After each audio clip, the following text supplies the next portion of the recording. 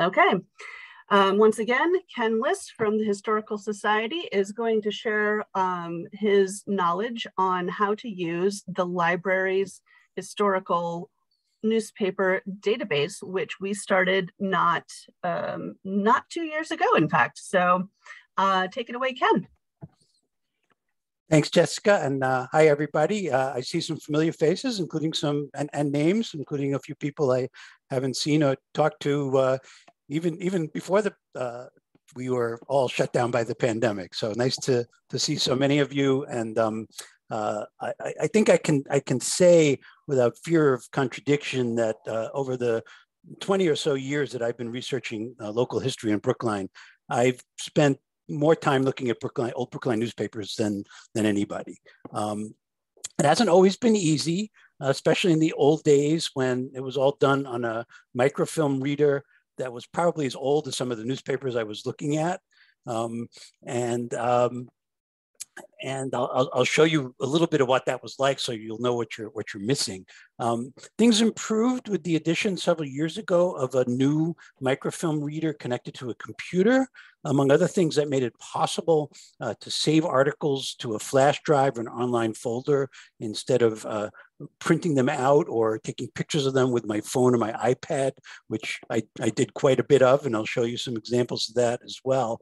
But I was, of course, thrilled when Jessica told me during the earlier stage, one of the earlier stages of the pandemic, that one of the things they were doing while the library building was closed to the public was having a first batch of newspapers digitized. And ever since those papers and a second batch a few months later became available online, I've been using the old papers as much, if not more, than ever. So in this program, I'll be demonstrating a couple things. One, I want to spend some time giving you a sense of the kind of content that you can find in the newspaper database. There's quite a bit, and some may seem obvious, but there are a lot of things that you might not think of as the kinds of newspaper content that is useful for local history research. So I'll be showing you some examples of the types of content that's there, and also how to use the library's newspaper database, which includes papers from 1870 to 1941.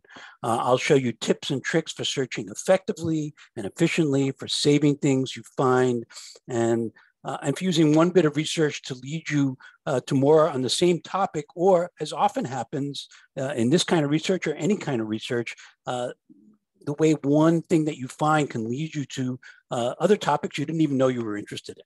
I did, as the head of instruction at the Boston University Libraries, and throughout my career as a librarian, where I taught students and faculty and other librarians ways of doing research. That was one of the things that I often told students in particular, that you never know what you're going to find, and you're going to go down rabbit holes and directions that you didn't expect, and find topics that really surprise you but turn out to be very fruitful. I had a standard line I would use with students to describe my own method of searching. I called it directed stumbling.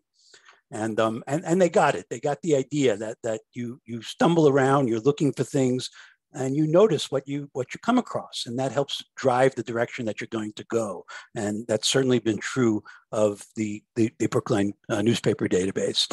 As Jessica mentioned, we've had a few glitches in the last few days. I've been working on this presentation. I decided that I would capture a lot of screenshots, just a little wary of technical glitches, and thought I would have screenshots and then later go live and show some things.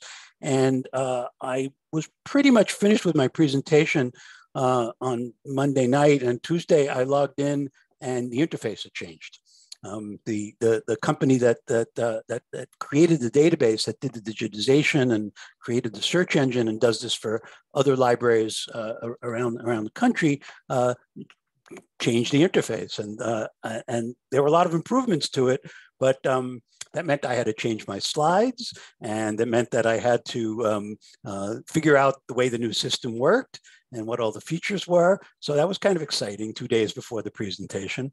And then this morning when I logged in, I went to grab another screenshot and the search wasn't working. Nothing was coming up. And in a mix of bemusement and bewilderment, I contacted Jessica, who contacted the folks at the database, and it eventually came back up with the old interface. And the last I saw, the new interface was up, but wasn't working. So we'll have to see the new interface with no content, and the old interface. At sort of the latter part of the presentation, I'll try and go live, and we'll see what we can do. But I'll leave time for questions and hopefully to do some demonstrating of the way you can use this database beyond the screenshots. So let me share my screen. Give me a second.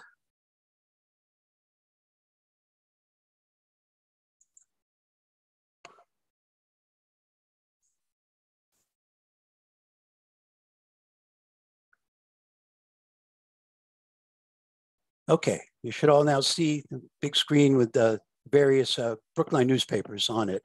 One thing I learned in my time working as a librarian at BU is when I'm doing presentations and sharing my screen in the Zoom era, to turn off a lot of things that I have open. I think I did a class where I had 4 windows and or 4 screens and 52 windows open, and trying to find what I was trying to share was practically impossible.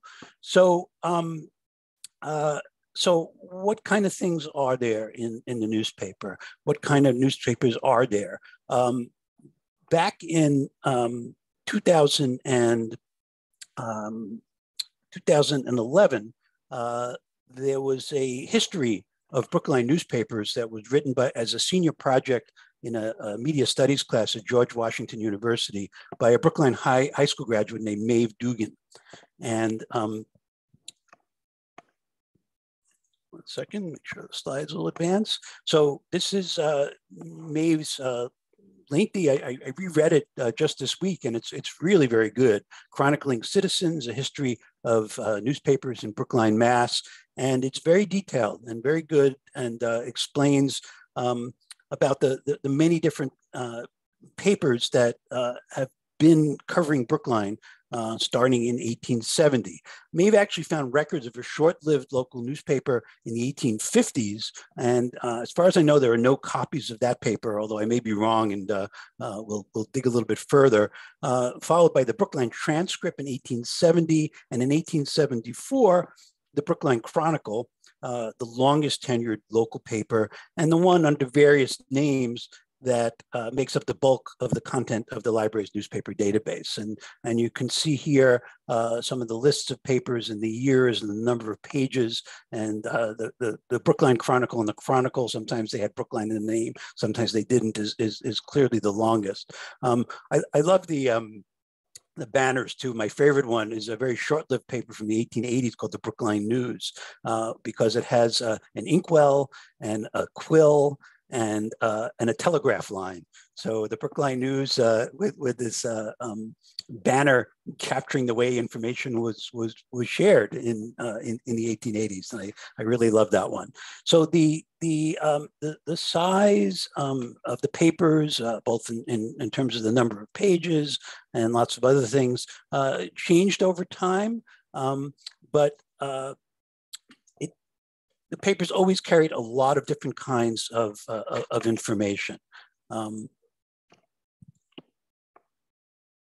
Get this to advance. There we go. So there was information about local events, including politics, election, and some examples on this page. What happened in the local election and town meeting, traffic regulations. One of my favorite things to look at is how regulations changed with traffic and are still changing today.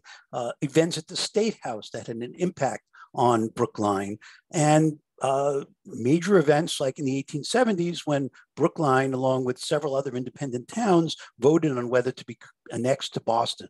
And while West Roxbury and Charlestown and Brighton in 1873 voted to join Boston, Brookline voted not to. And all that is covered in the newspaper. So important pieces of Brookline history covered in the local papers. There were other kinds of events covered. Suffrage. Brookline Brookline people, men and women, were very active in the suffrage movement, both for and against suffrage. So there are articles from 1915, equal suffrage notes and anti-suffrage notes. The 1918 influenza epidemic or pandemic, widely covered in the local papers, where 150 or so people in Brookline died in 1918 and 1919, widely covered. I wrote a long two-part series about this in my Brookline history blog using the newspapers and other sources.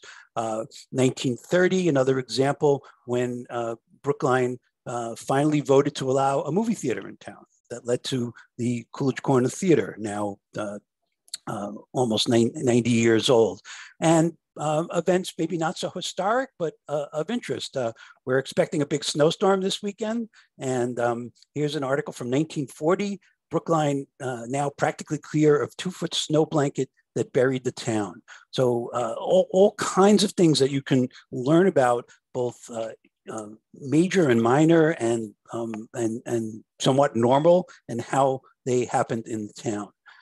You can read about the infrastructure, about what was built, about new streets. 1886 Station Street. The name is given by the selectmen to the new approach from the Washington Street Bridge to the B&R railroad station. That's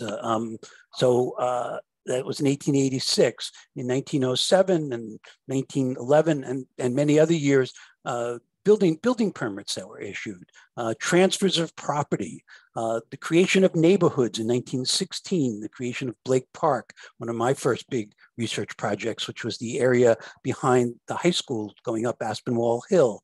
You can read about that. You can read about commercial buildings like the new Coolidge Corner block in 1922. That's a building known as the Altman Building. That's at the corner of Harvard Street and Babcock Street. Still a commercial building today. And you can read about buildings that were taken down. An old landmark disappeared in 1937. The Sewell Stearns house, which stood in Coolidge Corner until Beacon Street was widened, and it was moved a little bit to the south and torn down in 1937. So physical changes and creation of property is all available. You can also read in the newspaper about people. Some examples here, some profiles of different people. Some of these are when they died, obituaries, and some are about them getting awards and other things. You may not know all the names on this particular page, but down on the bottom center is Amy Lowell, the famous poet of the Lowell family who lived in Brookline. And this is after her death in 1925. 1905, an obituary of Henry Poor. That name may not mean much to you, but he's the Poor of Standard and Poor who lived in Brookline. Harvey Cushing at the top was a very well-known brain surgeon, a pioneer in brain surgery, who lived in Brookline for many years, and he was given an award in 1922. And somebody that I wrote about a long time ago when my kids were attending the Pierce School, the principal of the Pierce School for more than 30 years, a woman named Mary McSkimmon, not particularly well known today, but a pioneer in many ways, who was the president of the National Education Association at one point, worked a lot about increasing international understanding of other countries and other cultures in the schools. And when she was given a testimonial dinner, that was reported out in 1925. But less famous people as well. So lots of different reports on people in Brookline in obituaries. And these are people who were not particularly famous. Some of the people on the previous page were written about in the Boston papers and nationally, and you can read a lot about them. But most of these people were not. And you can see all kinds of people, and I'll just point out a few from the very first column. Julia Hayes had 2 bake shops in town. Thomas Cotter was a champion roller polo player. I don't know what roller polo was, but that's something I'll probably look up and learn more. Major Stephen Cabot commanded Fort Warren in South Boston during the Civil War. Herbert Taft was a Boston businessman. You'll also notice that as late as 1933, the women are often listed by their husband's name. So you've got Mrs. Charles E. Hapgood, Mrs. Isaiah C. Young, etc. Whereas Julia Hayes was not married, so she's Miss Julia Hayes. They'll give their full name below, but that's the way they were listed, which can be a little bit of a challenge sometimes when you're looking for somebody. Do you look for them under their husband's name or under their own name?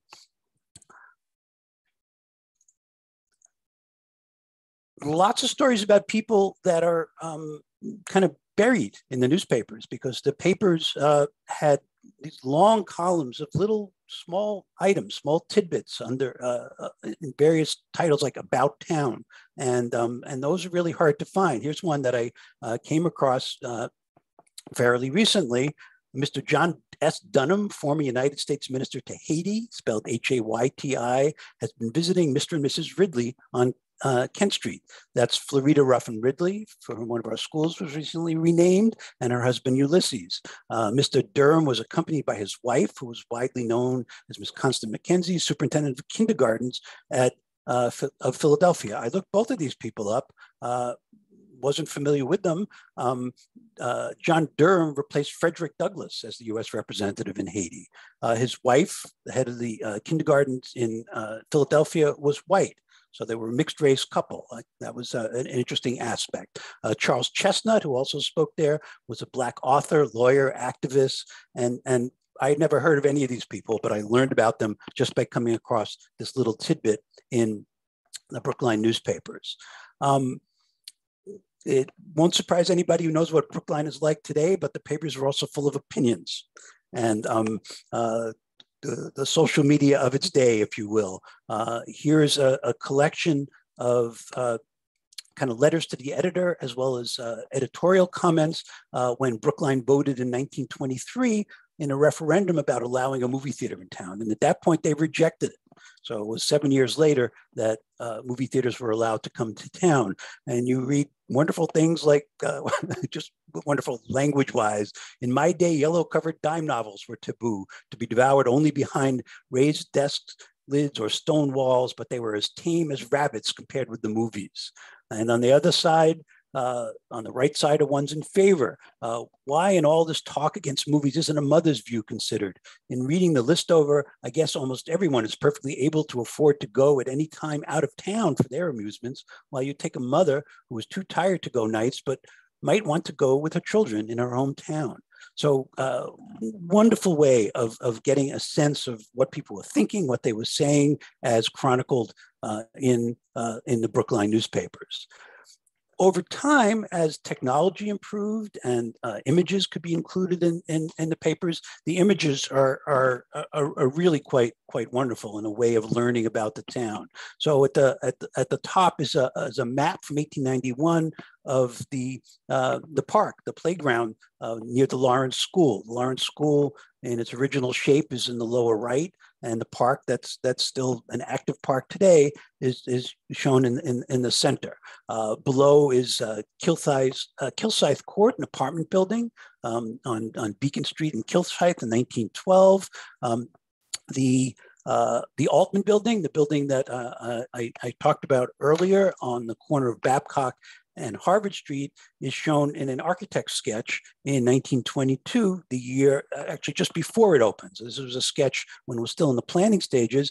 And below that in 1923 is a photograph from the newspaper of the second floor of that building, which was the billing department of New England Telephone.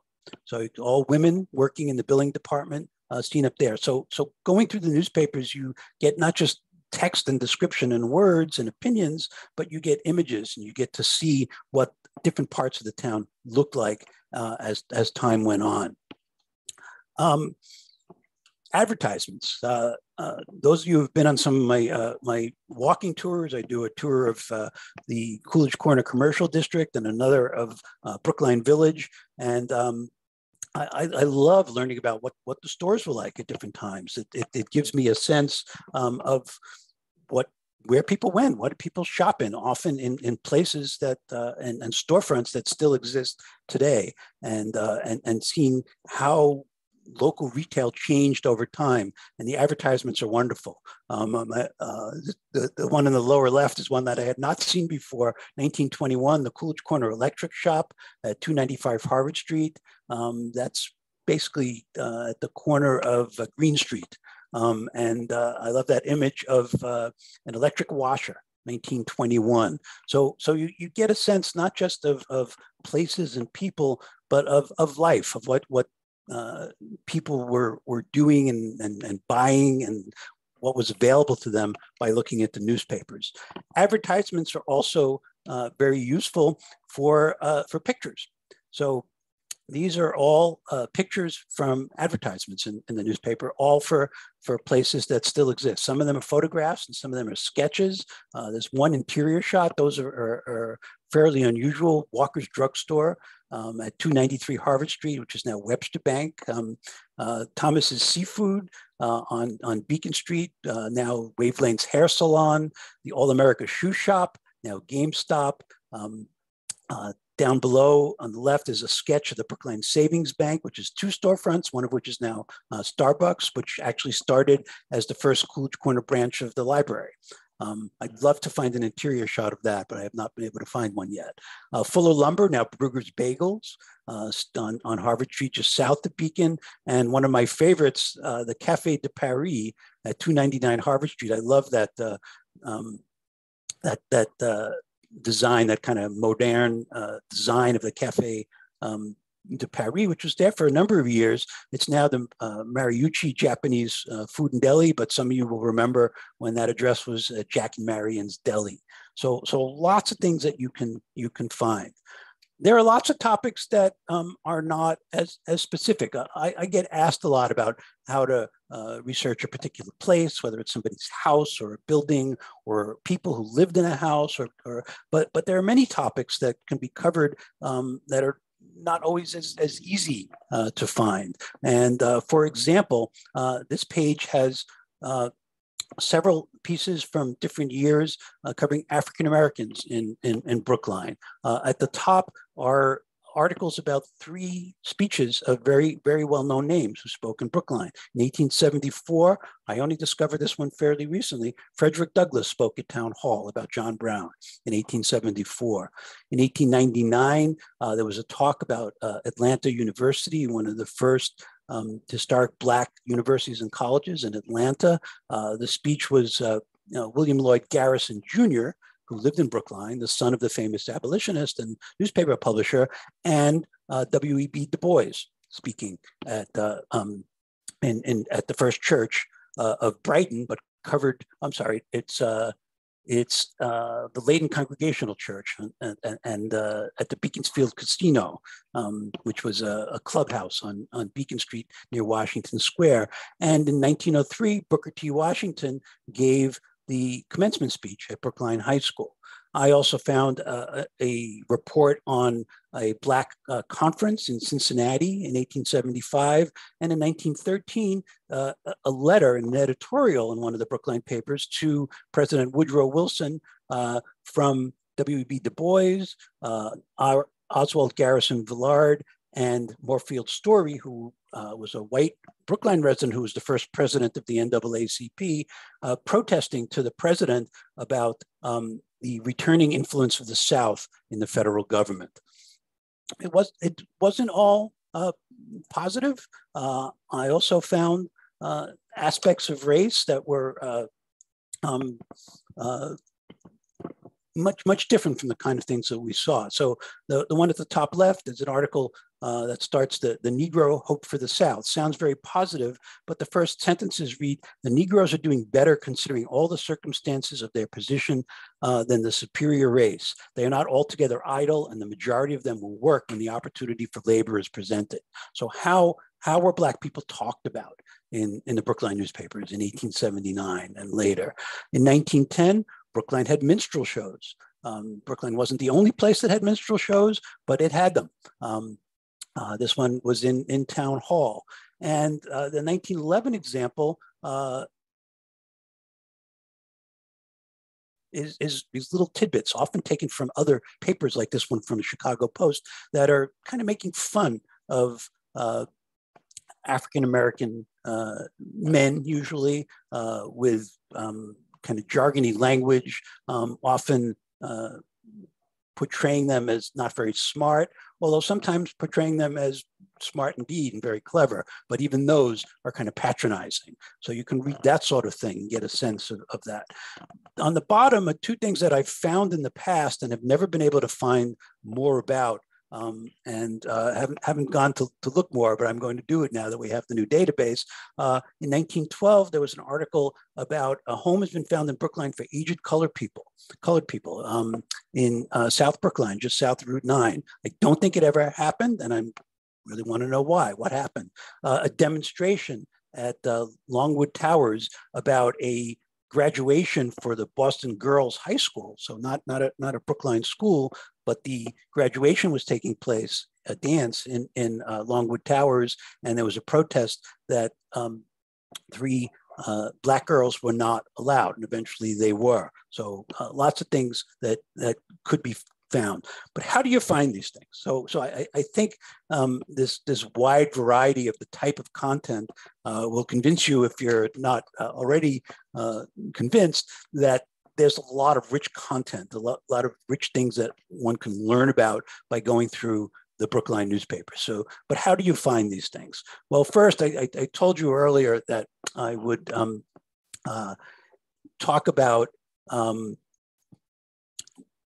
the old way of doing things. At some point, an index was created by volunteers. I'm not sure exactly when this was started. I see that Anne Reed is here, and Anne could probably tell us later maybe when this was created. But it was a series of index cards that indexed articles in the newspaper.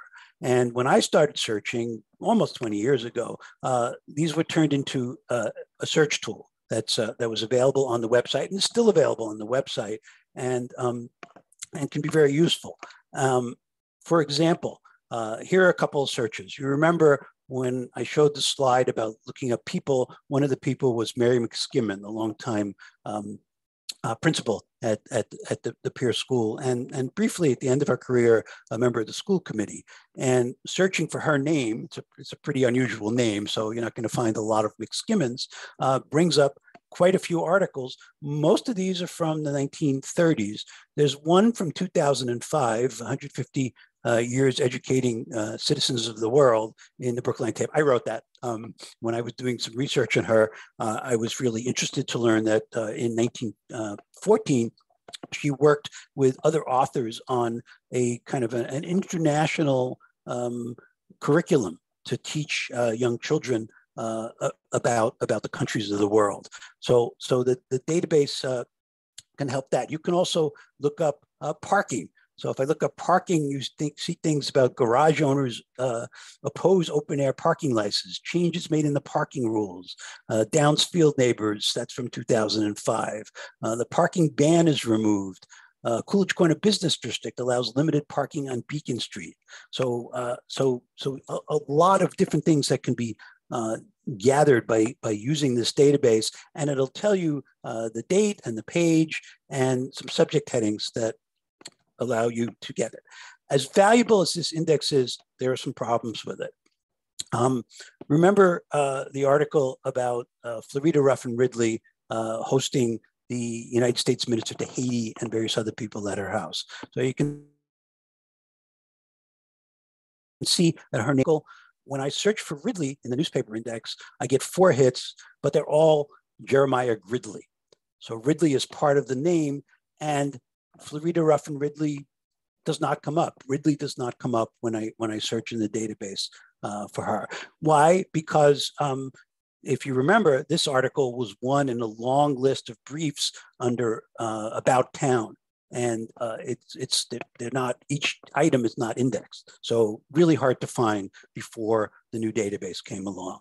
There were lots of these things. They went by different names, and they were just little tidbits and notes about different people in town, called About Town, social notes, what Brookline people are doing. And there are lots of rich information included in here. One about a leading lady from the Boston Museum Stock Company, which was a theater, spending the past few weeks with a family on Harvard Street. George Perrin Jr. was hosted a delightful children's birthday party at his home on Naples Road. The occasion was to celebrate his 8th birthday.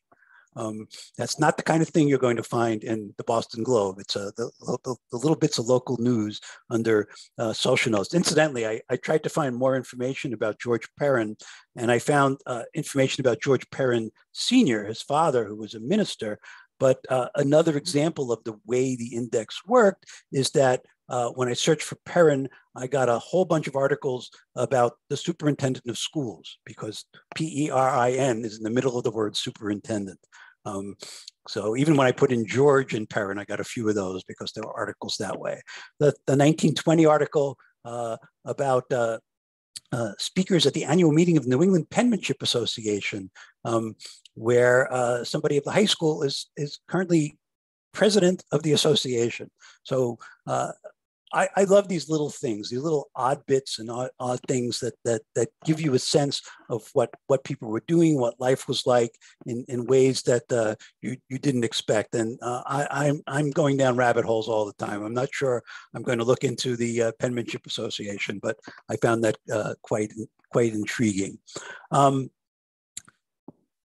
If I wanted to use the database to search for African Americans, Black people in Brookline, I tried using the term Negro, an older term, and I found very little. I found a 1965 article about housing for Negroes.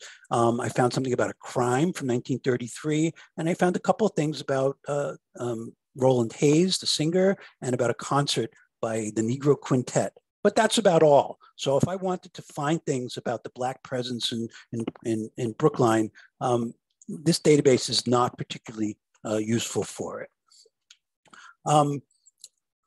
I showed earlier the columns of real estate and building news, building permits and weeks transfers, and you see things here about particular houses and particular people. Those are not going to show up in the index as well. But there's another problem, and I'm soon going to leave the problems and go to what we can do with the new database. So there are other issues with using this before the new database became available. And one was the process. I sort of remember that I took a picture of myself working on the microfilm machine, and I was able to find it. So there I am about 10 years ago, working on the microfilm machine. I took this picture with my phone. I think my hand is probably extended out behind me to take the picture.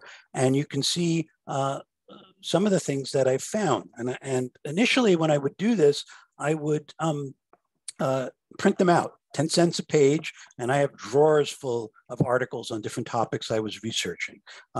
When phones started having cameras and an iPad, I would take pictures and I would gather lots of different information. And this is what it looked like. When an article covered more than one page, I had to take more than one picture. The quality wasn't great. But I would take these usually with my phone, and I'd come back and I would load them up onto my computer from my phone, and I'd have the pictures. The quality wasn't great. You can see what these looked like. It varied quite a bit. You can see on the one on the right and the one on the left, this little yellow oval. That's a reflection of the fluorescent lights on the screen of the microfilm machine. And when I saved these, they had names like IMG _20161228, et cetera, JPG. So the middle part is the date that I took it. Not particularly useful, but it doesn't tell me anything else about it. So when the new system tied to a computer came along, a lot more could be done. So I could get better quality, and I could zoom in, zoom out. I could change the lighting much better than I could on the microfilm machine. And I could save it to a flash drive or to Google Drive. And I've got lots of things. So as opposed to the IMG, et cetera, on the ones I took with my phone, I would save things to Google Drive with names like Bridal Path, 8/16/1936. So an image that I saved on the computer from the microfilm. I still had to load the microfilm, but it was much better than what it was, and I could give names to it. So it made it much easier to organize and find things. Okay, so let's talk about the new way of doing things. And again, for those of you who joined a little bit late, we've had a few glitches this week. The interface changed on Tuesday, and I had to redo a bunch of my slides, and then it wasn't working this morning. And the last time I looked, about a half an hour or 45 minutes ago, it was back to the old interface. So I'm not quite sure what we'll get, and we'll try a little bit in a little while.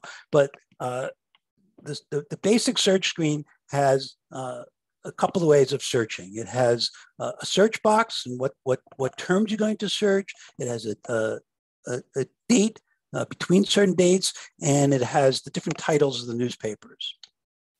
When you click on where it says all in the search, you get a couple of options. And this is fairly typical with many databases. So you can search for all, where if you put in articles that have all those words. If you put in exact, it'll search for a term. So you can put in a phrase and it'll look for the exact phrase. If you put in any, it'll find any of those words. So all will, if you put in 3 words, it'll only find articles that have those 3 words. If you put in any, it'll find any articles that have any one of those 3 words. None is only useful if you want to add to, say, not find certain things. And so here's a search that I did looking for Florida Ruffin Ridley. And I put in Ridley, and it showed 1 to 10 of 307 results. And what it shows is a little snippet. And the snippet looks a little bit weird. It says senior events and Ridley and the junior events, both members with no space of the ... by A. Ridley, any AB rescue to no action. And so what it's actually doing here is just pulling little snippets of the article to give you a sense of where your term appears. So that's not the way the article actually appears, but it gives you a sense. But the top one has A. Ridley and the bottom one has U. Archie Ridley. So Florida Ruffin Ridley's husband was Ulysses Archibald Ridley, and their son was Ulysses Archibald Ridley Jr., who was known as Archie. So when I search for Ridley, we get a lot of articles about him, actually, because he was an athlete, he was a scholar, he was mentioned quite a bit in the newspapers. So 307 times. If I put in Florida and Ridley and search for all, I get 13 results. The first one is actually part of a real estate record involving their property. And the second one, you can see it says Horace S. Ridley and Florida, lands of Florida. So that's not about Florida Ruffin Ridley at all. So how else can we search this? Change that drop down to exact and put in results are found. Okay? Now, part of that is because, like we saw with the obituaries, she was often referred to as Mrs. U.A. Ridley or Mrs. Ulysses Ridley. We can try searching for that, but if I put in Ulysses Ridley, I'm getting a lot of things for her son and her husband. So we'll try something else. So I'll go back a little bit. You see I've circled on the bottom a little plus sign, which allows you to enter a additional box. So now I've got Ridley, and I'm changing in the second one to exact, and I'm putting in their address, 131 Kent Street. And a couple of things show up. And one is a real estate record. The other one has Mrs. U.A. Ridley, 131 Kent, highlighted. And a little bit further, I see Mrs. J. Rs. Anderson. That looks to me like Lars Anderson. And sure enough, in this personal column, there's an item about the Women's National Republican Club of Massachusetts held a successful parlor meeting on Thursday at the home of Mrs. U.A. Ridley at 130 Junior, 131 Kent Street. Mrs. Lars Anderson, who presided, addressed the members, as did a couple of other people, included Mrs. Ruffin, who was Florida Ruffin Ridley's mother, Josephine St. Pierre Ruffin. So you wouldn't be able to find this in the old database because it's one tidbit in a bunch of small items about people in Brookline. I also found a mortgagee's notice of a sale of real estate, that their house was being foreclosed on in 1914. I don't think it was actually foreclosed on, and I need to investigate a little bit further. But again, you find things that you might not expect to find. Another example. Again, I mentioned that people are often interested in researching their own house or other buildings in town. This is a house that is down the street from me, 432 Washington Street at the corner of Greeno. It's a house that was built in 1896, and it's a replica of John Hancock's mansion on Beacon Hill. There were a number of replicas of this house that were built around the country, including the Massachusetts exhibit at the Columbian Exposition in Chicago in 1893. But this house still stands, a replica of the John Hancock house, and you can see that again, using the interface, the new interface, which may or may not be available, there are 28 results when I searched for exact 432 Washington Street. What are some of them? So one from 1913 was anything I was expecting to find. It says, wanted a boy about 18 years old to do chores and wash an automobile. Apply at 432 Washington Street, Brookline. So just a small tidbit, but it's the kind of colorful detail that I really love to find, that taken with many others, paints a portrait of how people live their lives. Different people of different classes in 1915, there was an event. The First Parish branch of the Women's Alliance was having a speech at the residence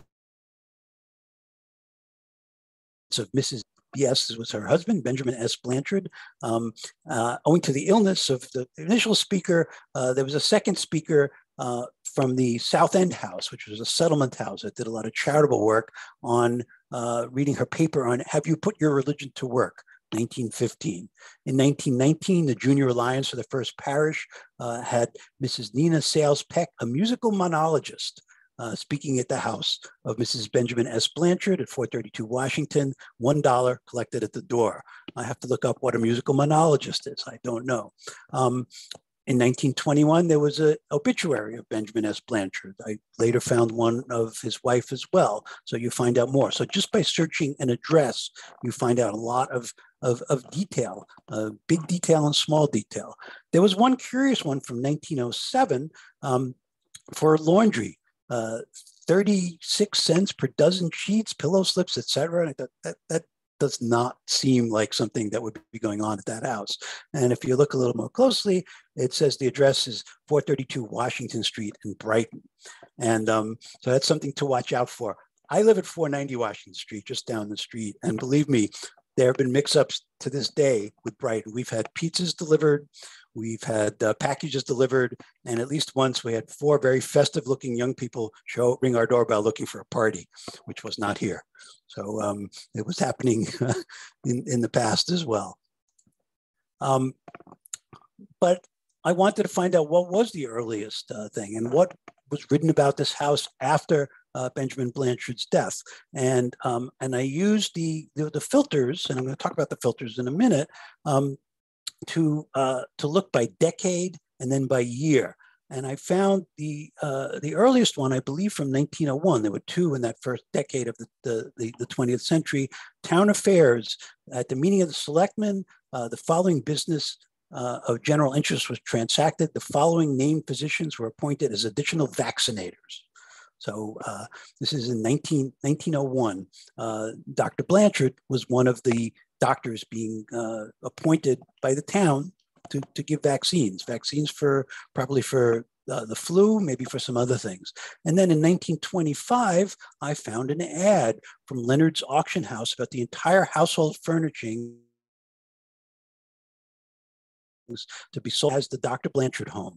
And there's consisting of living room, bedroom, dining room, furniture, antiques, oriental rugs, carpets, highboys, lowboy, desks, bureaus, et cetera, all being sold in here. So again, getting a sense of the life of the town through this one house, through small articles, advertisements, and lots of other kinds of things. Another example of something I decided to search for is the opening of the current building of the library, which was long history of the library on the library's website, and it gives a date in November. I tried to find again because I came across some time ago the old 1869 library. When the new library was being built, they picked up the old library and moved it over where the Civil War statue is now, which was dedicated in 1915, and kept it going while they built the new library. And then they moved all the books in and they tore down the old library. I've got to find that again because that was a great story. So when I searched for the library, 1,305 results. So obviously I wasn't going to browse through the whole thing. I wanted to filter this. I wanted to focus on the dedication of the library. So on the left in the new interface are filters. They're filters by title, by city, by decade, and by year. The title one, probably not all that useful or important. Generally, when I'm searching, if I want to find something on a particular topic, I'm not terribly interested in which paper, more than one paper was being published in Brookline, but it's available. And if I've already seen things in the Chronicle, I may want to limit it to another one. The filter of city really doesn't apply because the company that makes these databases has them for a lot of different cities and towns. But when you do it in the Brookline database, Brookline's the only choice. So you won't be using that. The two that are useful for filtering by date are decade and year. You can also, we'll go back just a second. You can see where you can put in dates. That seems to work a little bit tricky, and I actually find using the filters a little bit easier. Maybe I'll show if the new interface is working. I'll show how that works. But it's a little tricky. You can use that by actually putting in dates. But if I want to find stories about the library's dedication in 1910, I limit it by selecting filters. And the way you do that, go back here, is that you see here where it says filters by decade, and it shows the decades and they're all checked. And if I click on clear all, it unchecks them, and then I could just check the decade that I want. So I check 1910 to 1919. And over here, when I do that, under year, I just select 1910, and that's where I get articles from 1910. And there are 191 of them in 1910 mentioned in the library, and they show up by what's known as relevance rank.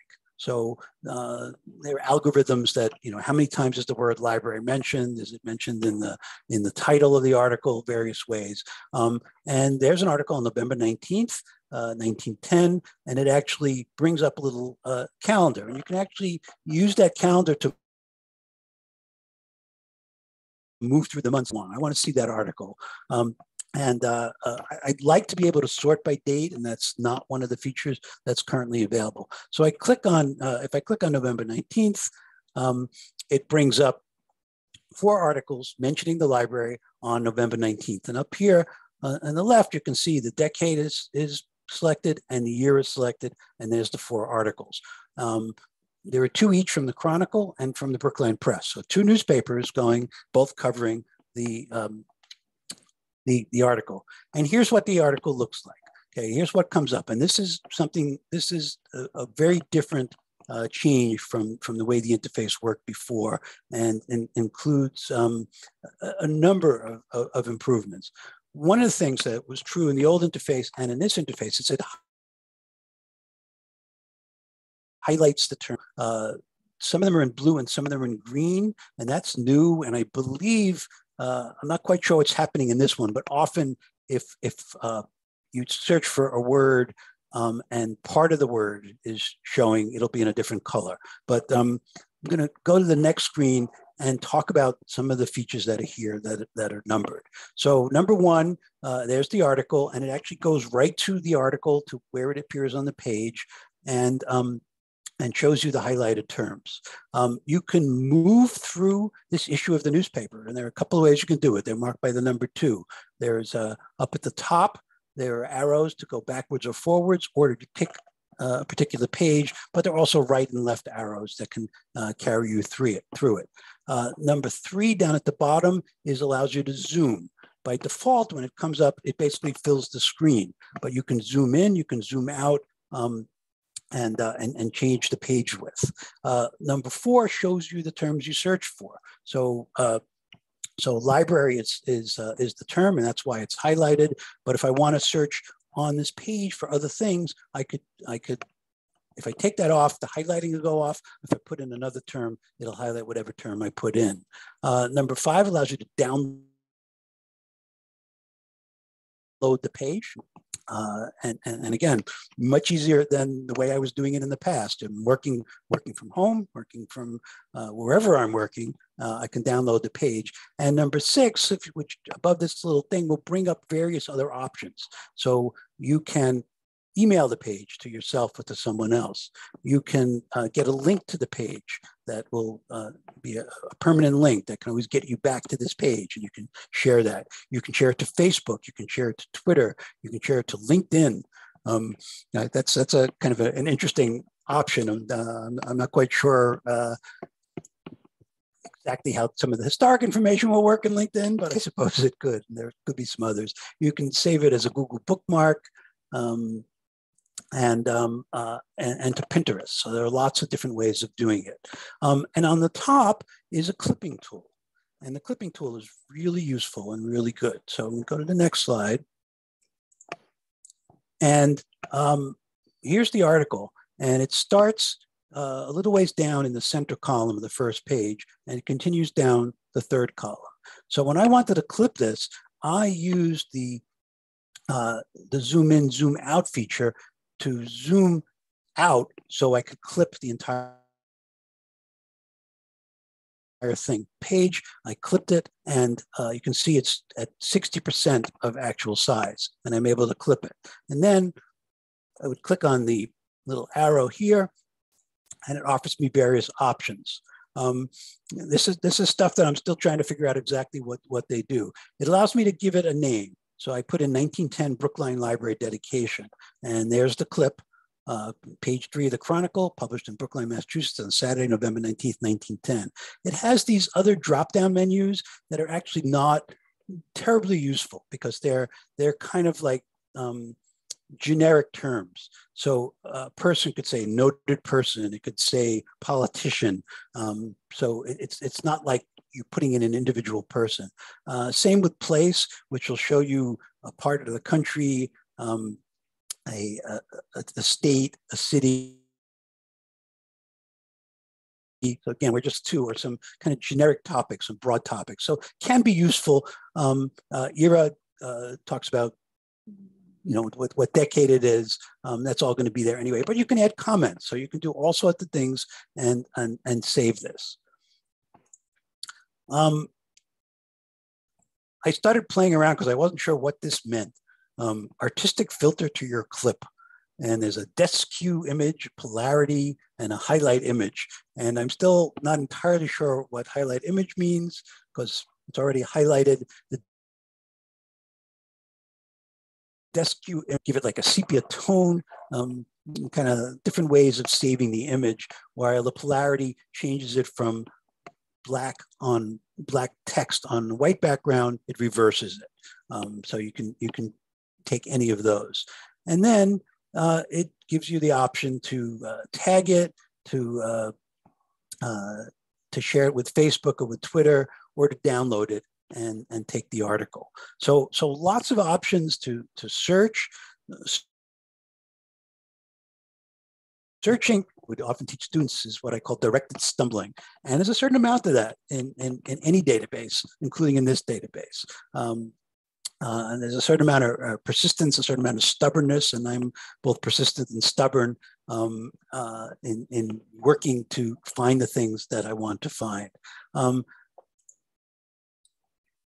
Finally, the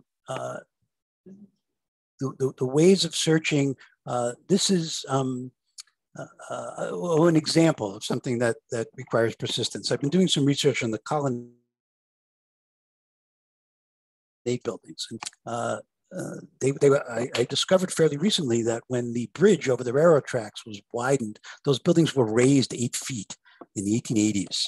And there are some articles about this. But when I search for colonnade building, I get a lot of advertisements for businesses in the colonnade building.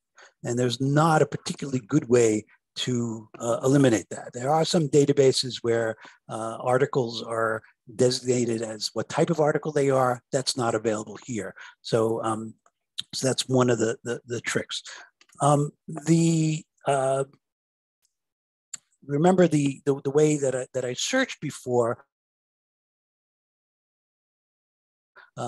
That can still be useful because these are indexed. So again, you're not going to find things. I showed examples earlier of things that you won't find doing this, but you can find lots of things and get the dates and the pages and then get them not by loading the microfilm in the library, but by going to the online database. Looking for more recent things, the article database is going to be a mixed bag.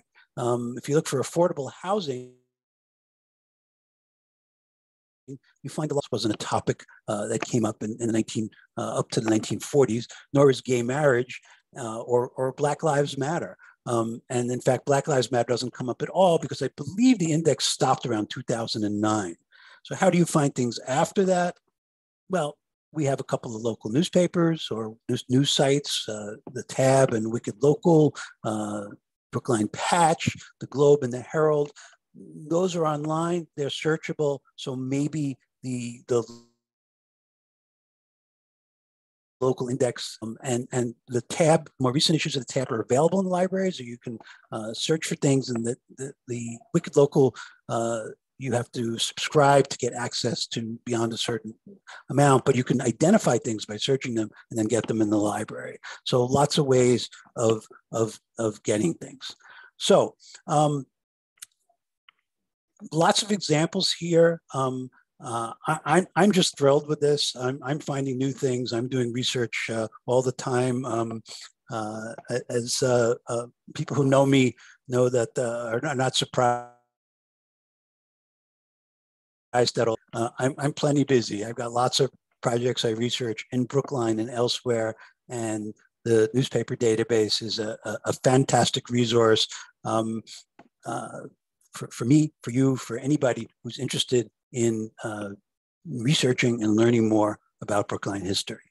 So I'm going to stop the presentation, and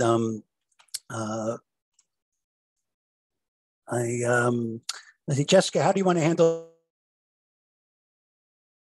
a question? Okay. Well, I do see that we have a few in chat. So I was going to read the first question out so that those who are not in chat mode don't have to go back and forth. But if anybody does have questions aside from that, raise your hand or put it in chat. So first one is, let's see. This is from Kate.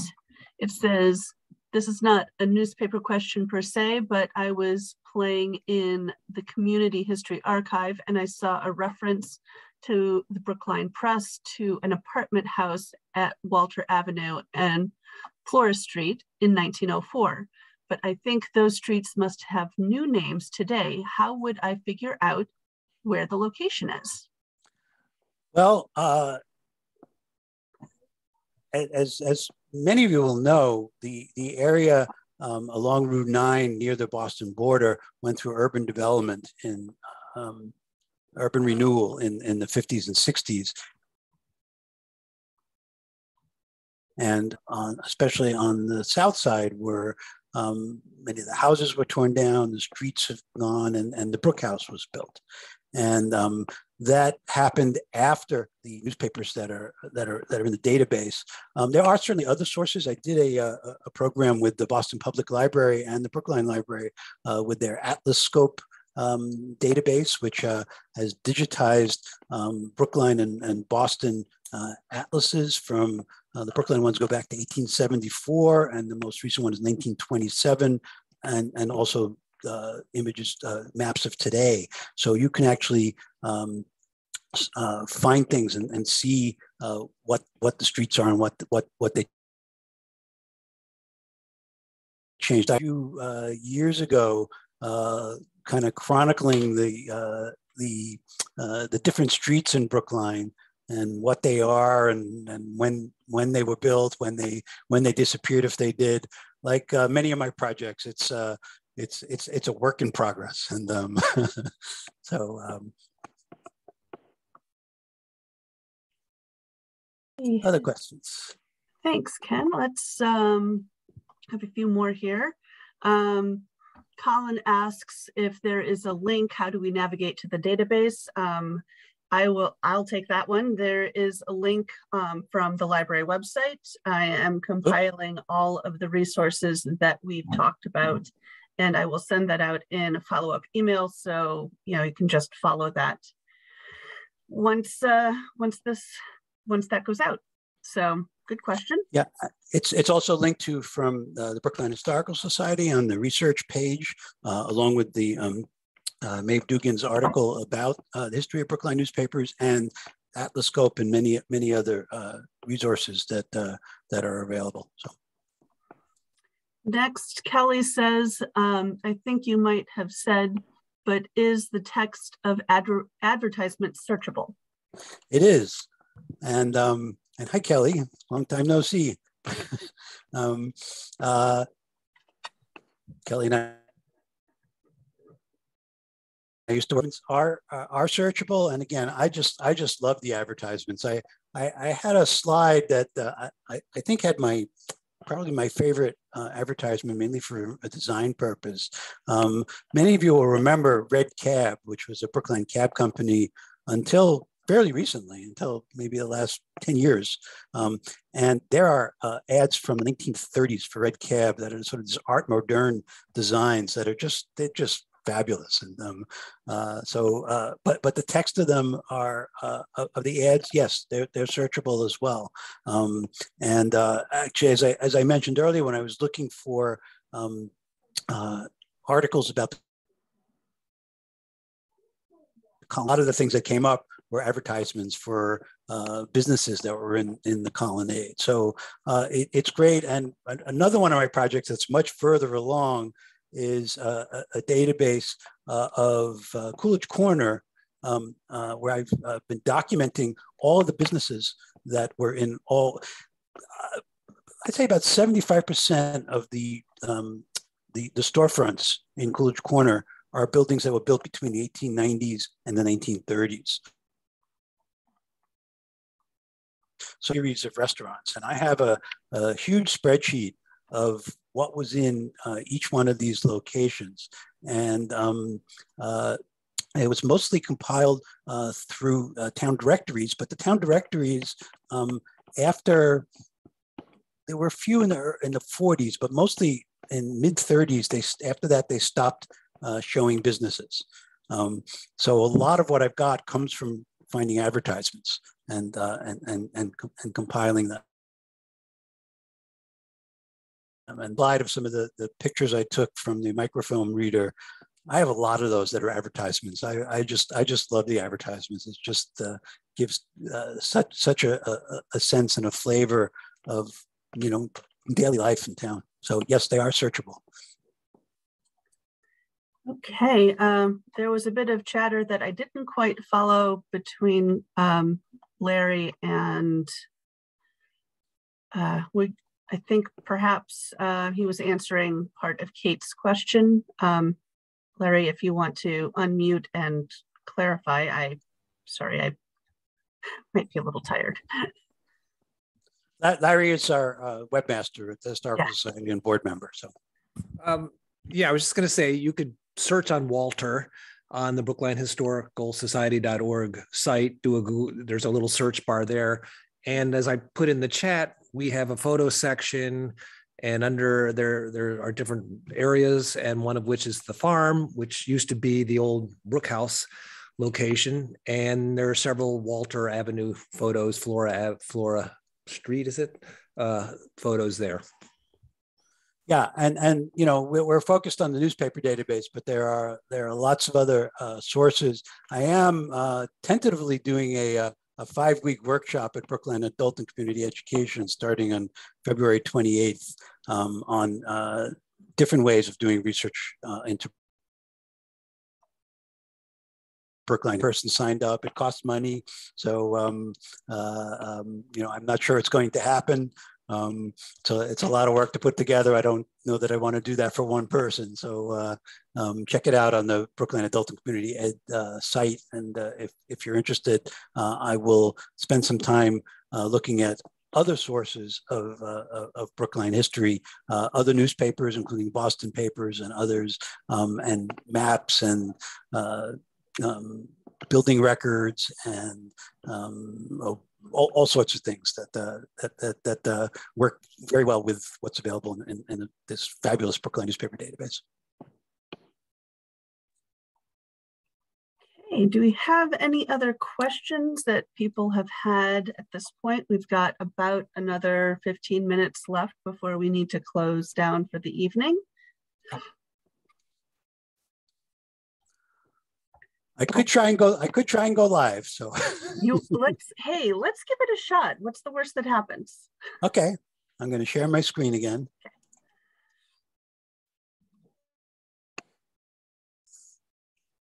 He said, and got the spinning wheel. So there we go. Let's see. What do I want to go to? Go to.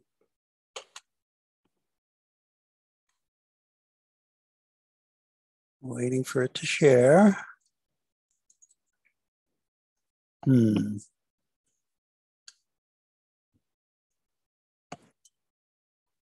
It's not sharing. Oh, here we go. And I will go bookmarks to Brookline newspapers, and let's see what interface we get. We get the old one. Okay, so this is the old one. So this is going to look a little bit different from what we did. Anybody want to suggest a topic?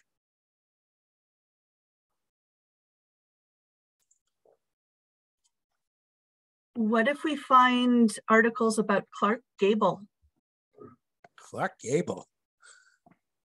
Okay, so I'm going to change, like in the current interface, I'll change all the words in Clark Gable, and I'm going to click on Discover. And we got, I'm going to move the chat out of the way so I can see 189 results in order.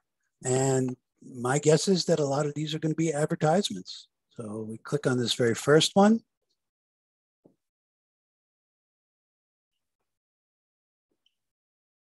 And unlike the new interface, it doesn't automatically go to where the search term appears. In this case, it's right at the top. So attractions at the local theaters, at the Brookline Theater. The Brookline Theater was down at Brookline Place. So it wasn't the first theater, but an advertisement showing the Brookline Theater. I see somebody asking about Corey Hill, one of my favorite places. So I'm going to click back here on home. And again, I'm not going to spend too much time on this interface because I assume the new one is going to replace it. So I'm going to do the exact phrase, Corey Hill, and discover.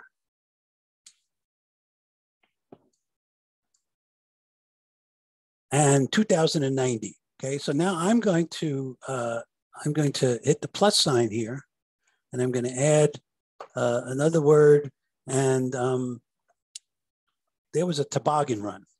And because I can never remember how to spell toboggan, I'm going to say any of the words, and I'll put toboggan or toboggan. Hopefully one of those is right. I think the first one is right. So that's using any of the words. And I refine the search. And I've got 65. And here's one from 1887. Okay, so I'm going to click on this.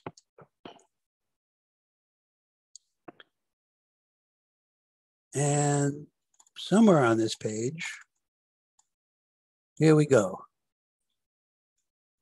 Messrs. George W. Beals and George W. Cobb of the Brookline Coasting and Toboggan Club and Messrs. Harry Cushman and Walter Chase of the Quarry Hill Toboggan Club were present at a meeting of the Committee of Arrangements to receive Le Trappeur Toboggan Club of Montreal held at Young's Hotel on Monday. That's wonderful.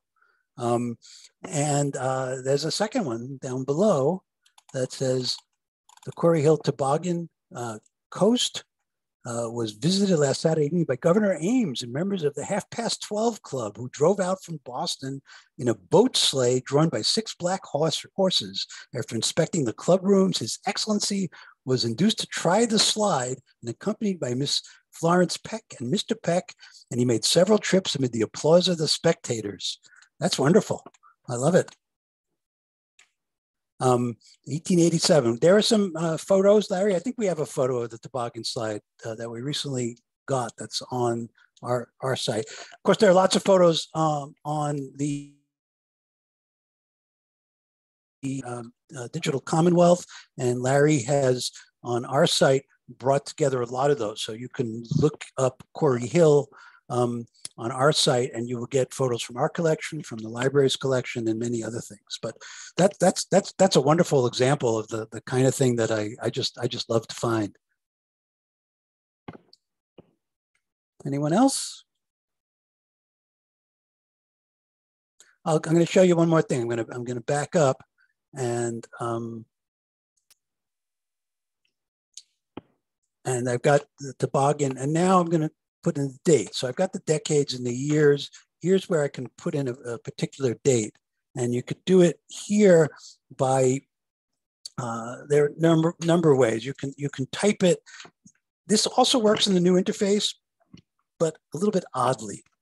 So I'm going to say, let's say we do 1920 to 1941. Let's see if there was still toboggans on Quarry Hill later. And then I click on apply and refine, and there's only one. And let's see what it is.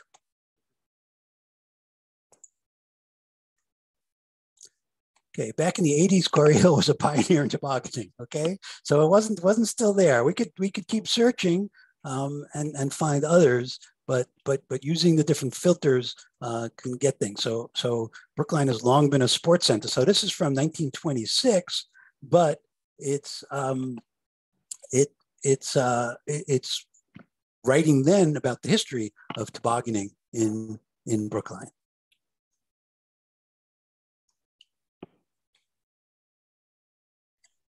And I do have a small question from Mary Dunn, and she asked if there was a newspaper named the Brookline Chronicle Citizen, and will that be included? Yes, there is, and yes, we will. We are only limited by the number of reels that the library has microfilmed, and we definitely have some with that particular name, and we'll be going, we started at the very earliest microfilm that we had, and we're moving closer to the present, and we will be able to go through up through, I think, 2005 is where the copyright gets weird. But it's very exciting to be able to do so much. Just takes time and money. And the article that Maeve Dogan did about the newspaper indicates that the Chronicle at one point changed its name to the Citizen, and then it was the Chronicle Citizen. So it's really the same paper that went through various name changes. Again,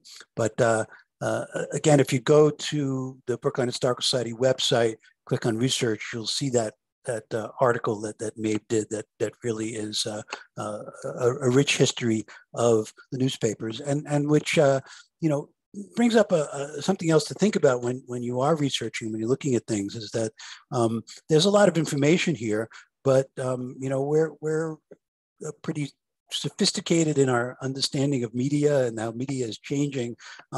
The newspapers reflect their owners and their publishers, and they changed, and even some of the same papers, the publishers would change, the editorial policies would change, their opinions would change, the way they wrote about things could change. So there's a lot of information here, but as with anything that you read, be aware of who's saying this, who's the audience. I found it interesting in Maeve's paper that the Chronicle at one point, I think I think it was in the 1920s, had a subscription, 3,000 subscriptions, and I forget what the population of Brookline was. It was probably about 25, 30,000 at that point, maybe a little bit more. So that's 3,000 subscriptions is more than 3,000 people because it's households. But who was reading it? Who was the audience? And Brookline it is a wealthy town, but not everybody was wealthy. I find it interesting for instance, seeing those letters to the editor about allowing movies in town, that you get a variety of people, that not everybody there is the elite. So the papers, at least as reflected in the letters, included different people, and there were organizations, like a lot of Catholic organizations that are their doings are mentioned, and many of those were immigrant populations or children of immigrants who lived in places like the farm and the marsh that down along Route 9. So it's always important to kind of be aware of who's writing, who's reading the things that you're getting information from. And I was a newspaper reporter. My first job after college, I was a newspaper reporter in Tarrytown, New York, along the Hudson River, a historic town. I wrote several things about history back then. And in some ways, some similarities to Brookline, in that it had a lot of big estates along the Hudson River, but it also had a mixed population. And the town just to the north of Tarrytown was then known as North Tarrytown, had a General Motors plant. It was a working class community. Later changed its name to Sleepy Hollow because North Tarrytown was associated with the auto plant. And when the plant closed, they wanted to change their name. And Sleepy Hollow was Washington Irving, who lived in the area as well. So, it's something to be aware of as you use these newspapers or any newspapers, is that not everything you read is gospel. There are points of view. There are things that are said and that are not said, and ways that they are said, and we can learn a lot from the way the news was covered and the way the community was covered, as well as from some of the facts that are here. I'm noticing, by the way, that this is up on the screen. You can see here, I don't know, I'm going to scroll a little bit, see if this is part of the same article. It is. It's the same article about Sports Center. It mentions George Wright, president of Wright and Ditson, America's best known sportsman, who knows about sports and the equipment necessary. I wrote a long piece about George Wright, who never lived in Brookline, but it's buried in Holyhood Cemetery, the Catholic cemetery that opened in the 1850s. He's a very interesting man who, along with his brother, Harry Wright, were part of what's often called the first professional baseball team, the Cincinnati Red Stockings of 1869. And they both later played in Boston. And he went into the sporting goods business, and he helped introduce hockey and popularized tennis in the United States, and a very interesting man. So I wrote a long piece about him on my blog that interesting to see him showing up here as well. He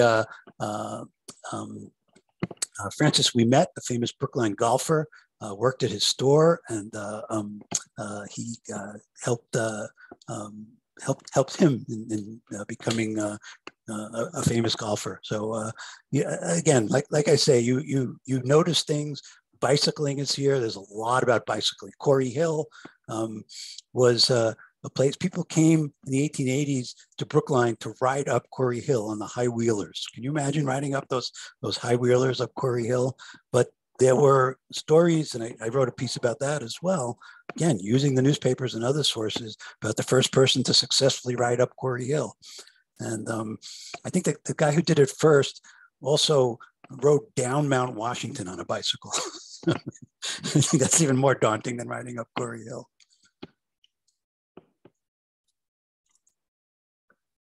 Okay, we have about 5 minutes left before we need to say good night. I did want to thank Ken for this amazing delving into one of the most I'm just really excited about the newspapers, and I'm really glad that I've been able to help make them more accessible, and that I have a professional such as you to help guide our patrons through the best ways to use it. And I hope we'll get to do another one soon. Great. And I'll just add one last thing is that I hope people will do their own exploring, and I'd be interested to hear what you find. One of the joys of my job as a librarian at Boston University and other places is when I helped students with research, I learned things. Yeah, same. I learned things. And I learned things. I didn't have to write the papers, but so that was good. But but you can write to me at kliss@brooklinehistoricalsociety.org. I'd love to hear the kinds of things that people find and questions that people have. So this has been a lot of fun. Even the constantly changing interfaces has been fun. There was another it has of properties that I use a lot that had a terrible interface that changed over the weekend, and I've been joking that everybody's changing their faces. I may have to shave my beard, change my face too. So anyway, thank you all. It's great to see those of you who stuck out to the end, and be very interested to see what people do with this great source of information from the library.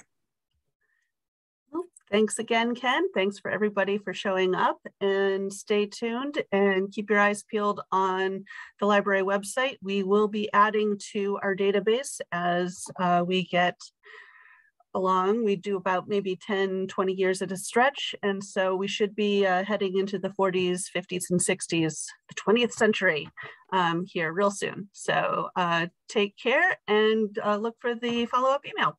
Thanks, everyone.